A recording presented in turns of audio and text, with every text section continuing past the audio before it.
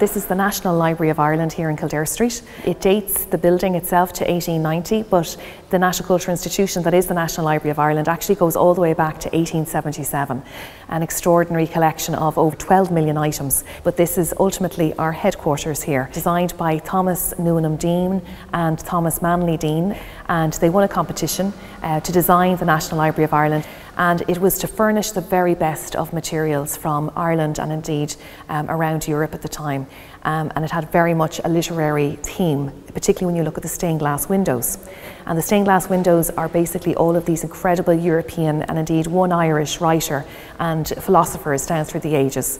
The mosaics are by Ludwig Oppenheimer of Manchester, and the mosaics are renowned here because they incorporate so many features, particularly the theme of the owl. And the owl obviously is a symbol of wisdom. And right in the centre of the front hall, you have the Latin for wisdom, which is sapientia. Now in the former director's office, but what's really remarkable about this room is the fireplace in this incredible oak that was carved by Carlo Cambi of Siena. And you can see that it's very much a strange thing to expect to find in a national library, as in a fireplace. Every single night, the librarian on duty with the housekeeper would have to come and dampen down all of the fireplaces. I suppose the most remarkable aspect to this staircase would be the stained glass that you're approaching basically as you ascend the steps. And it was commissioned again by the deans, the architects of basically Wallace and Jones of Birmingham, who were a very important stained glass manufactory, particularly in the late 19th century across these islands. We're here at the plaque in honour of Thomas William Lister, who was the national librarian in the 1890s, around the time that James Joyce would have been a student.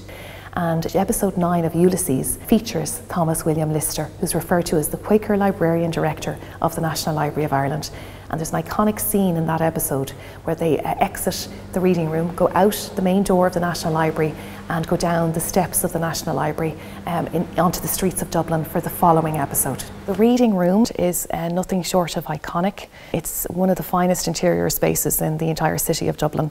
The first thing that strikes you as you enter would be its incredible D shape of a particular form when you look up, particularly at the ceiling, and the plasterwork which was carried out by Harrisons of Dublin. The woodwork primarily over the screen and indeed the door frames is by William Milligan of Dublin, and the original desks that are now very individual were only put in the 1920s and 30s, whereas the original desks in the National Library were all conjoined and quite long. So we're in the art room here that has just been newly renovated and will be open to the public very shortly. It's really going to be our visual collections reading resource room, and also will serve as a kind of a corporate space as well for certain events pertaining to the National Library. It's an incredible collection of rare printed books, or antiquarian books as they're sometimes referred to as. This particular set of books vary hugely in terms of discipline, but are very international. So we have an awful lot of books in this room that actually aren't of Irish subject matter. So we have, let's say, Gould's Books of Australia, we have various different books on the decorative arts of Japan, for instance, and we have a lot of German, Italian and Spanish fine art publications as well. Mainly because up until the early 1980s, next door was the Metropolitan School of Art, later the National College of Art and Design, before it moved across to Thomas Street.